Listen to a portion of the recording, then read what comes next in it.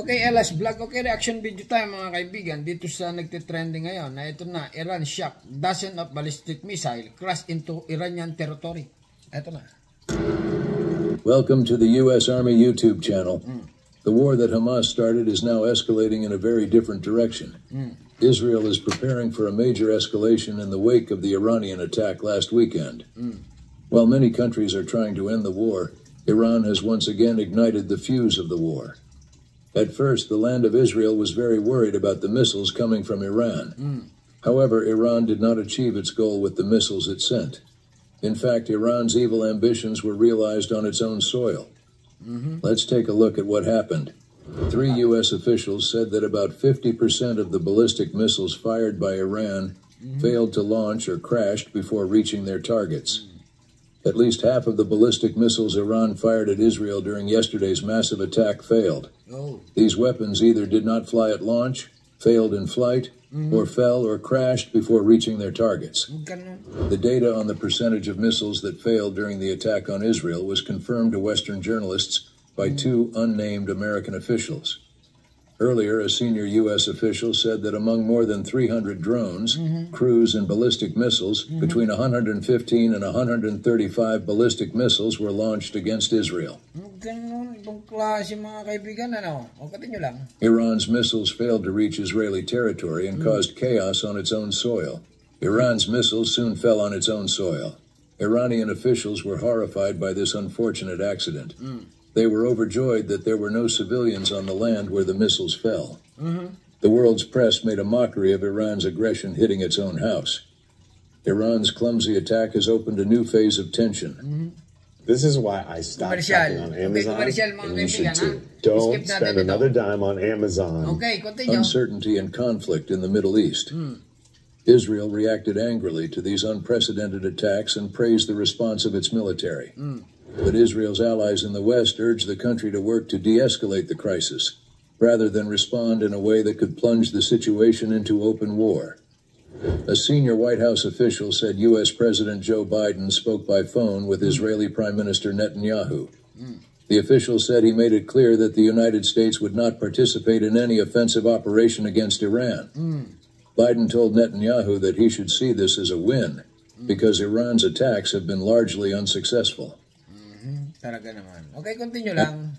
After all this, an Israeli official said yesterday that the War Cabinet reviewed military plans for a possible intervention during a nearly 3-hour meeting. The War Cabinet remains committed to responding to an Iranian attack, but it is unclear at this stage whether a decision has been made on what that response will be. But the official said there is a perception that Israel must act quickly. Following this meeting, Israel has decided to strike Iran openly and forcefully, and is already preparing fighter jets to carry out the attack. Israeli media outlets have reported that the country's air force, including U.S.-made F-16, F-15, and F-35 fighter jets, are already preparing to launch a retaliatory counterstrike. Talaga naman mga kaibigan, nangira na talaga ito. Ibang klase, ibang klase. Continue lang. According to the report, the strike will be designed to send a message that Israel will not allow an attack of this magnitude to go unanswered. But the unsourced report said Israeli leaders also hoped the response would not lead to a wider war. As President Biden and his allies urged Israel to exercise restraint, Biden reportedly told Israel's Benjamin Netanyahu that the United States would not support a counterattack.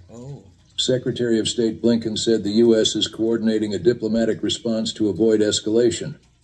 Blinken continued, "I have been in close communication with our counterparts in the region, and we will continue to do so in the coming hours and days.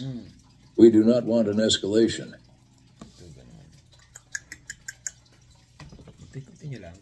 But we will continue to support Israel's defenses and protect our personnel in the region.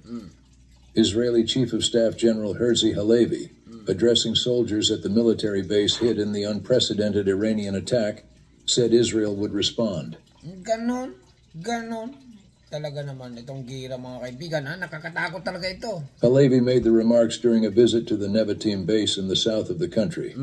The launch of so many Iranian missiles, cruise missiles, and drones into the territory of the State of Israel will be met with a response. Rear Admiral Daniel Hagari, the Israeli military spokesperson, said, "We will do whatever it takes to protect the State of Israel, and we will do it at the opportunity and at the time we choose.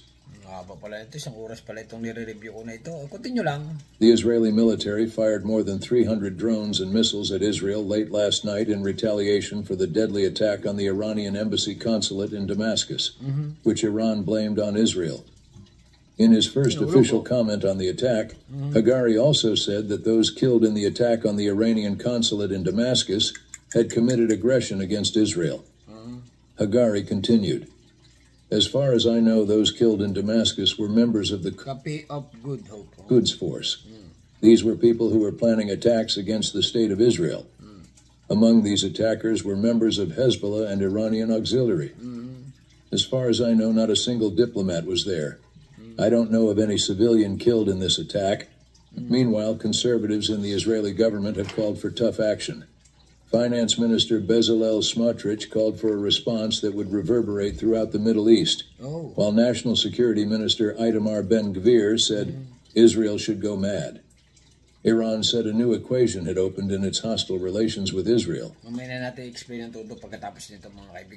Iran boasted that among all its failures, it had damaged the Nevatim air base. In response, the IDF denied reports that the Iranian attack damaged the main runway at Israel's Nevatim air base, a C-130 transport plane, and various storage facilities at the base. According to expert analysts, the damage was not negligible, but much less than Iran had intended. In an address to ambassadors and representatives of diplomatic missions in Tehran, Iranian Foreign Minister Hossein Amir-Abdollahian said, Iran's military operation against Israel was limited and targeted fleets of F-35 aircraft. The Israeli attack on our consulate is in violation of international laws and agreements, and we will not hesitate to defend our interests in the face of any attack. All the while, political tensions are growing by... Naku-komersyal na naman. Pangalawa na ito. Itong ano na ito, Iran na ito. Continue lang ha, continue lang. Senior Iranian commanders have warned Israel that if it retaliates for the drone and missile attacks overnight, the country will face a bigger attack. Major General Mohammad Bagheri, Chief of Staff of the Iranian Armed Forces, made the following statement. If Israel retaliates against Iran, our response will be much bigger than tonight's military action. At the same time, Bagheri warned Washington that any support for Israeli retaliation would result in the targeting of U.S. bases. Iranian President Ibrahim Raisi made the following statement. If the Zionist regime or its supporters display reckless behavior, they will receive a decisive and much stronger response. Hossein Salami, commander of the elite Islamic Revolutionary Guards Corps, also warned that Tehran would retaliate against any Israeli attack on its interests, officials, or citizens. Salami said Tehran has created a new equation in which any Israeli attack on its interests, assets, officials, or citizens will be retaliated against from its own territory. Salami also said the operation was a success beyond expectations. In a meeting with foreign ambassadors in Tehran yesterday, Iranian Foreign Minister Hossein Amir-Abdollahian said his country had informed the United States that its attacks on Israel would be limited and in self-defense. Meanwhile, the Hamas attack group, one of Iran's proxies in the region, came to Tehran's defense after the attack. The Palestinian group issued the following statement. We, Hamas, consider the military operation carried out by the Islamic Republic of Iran as a natural right. We see it as a justified response to the crime of targeting the Iranian consulate in Damascus and killing many leaders of the Revolutionary Guards. Tehran's attacks late the previous day have increased the threat of a wider regional conflict. Iran has previously relied on its proxies in the region to attack Israeli and U.S. targets as a demonstration of its support for Hamas in the ongoing war in Gaza. This war shows no signs of abating despite numerous mediation efforts. Following the Iranian attack, Prime Minister Netanyahu posted on his social media account. Ay, ganun. Tapos na. Okay, explain natin mga kaibigan ha, kung ano itong pinangangalgal nito.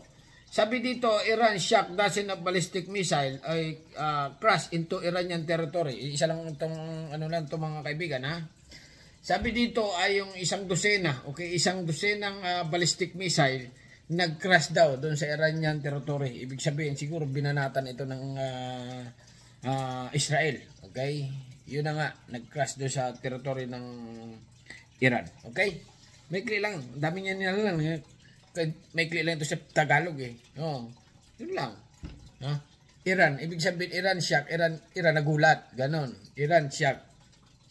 Dozen of ballistic missile crash into Iranian territory. Great news for Israel. Okay? Simple lang yan sa Tagalog. Alam nyo na yan. Okay? Hanggang dito na lang mga kaibigan. Ano masasabi nyo?